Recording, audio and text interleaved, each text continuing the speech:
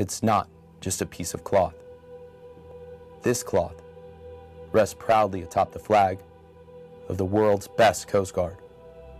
It signifies the valiant efforts of U.S. service members who defended the Philippines against Japanese invasion during World War II.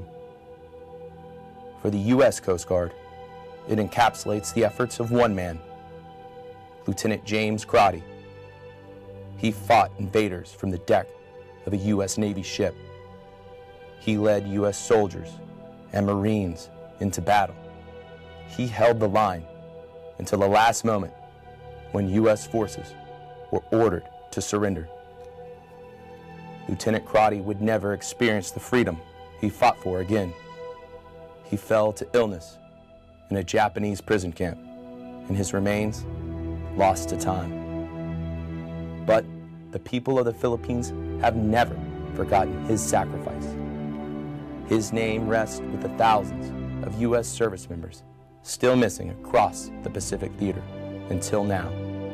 77 years later, Lieutenant Crotty returns home, adorned in a different cloth, one that stands for liberty and justice, one that has enveloped the fallen so many times before, one that serves as a final tribute.